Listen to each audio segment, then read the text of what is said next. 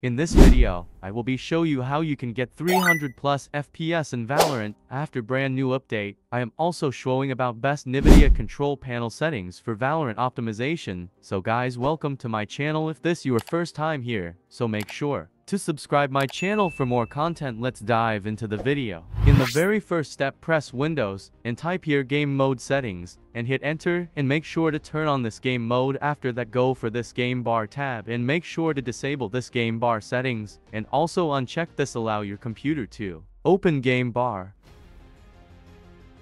Now, you need to simply download this pack, link available in description box. Go to my website and download the Valorant FPS Boost pack from here.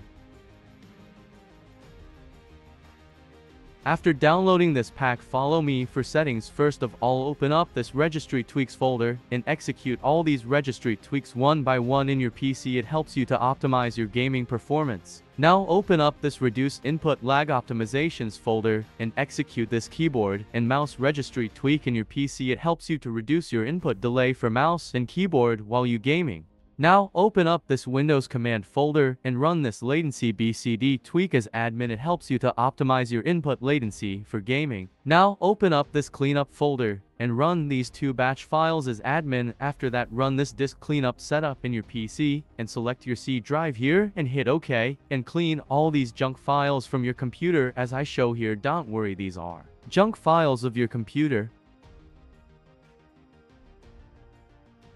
Now open up this fix input delay folder and run this timer resolution setup in your PC and set here maximum 500 milliseconds on this current resolution and minimize it before launching your game.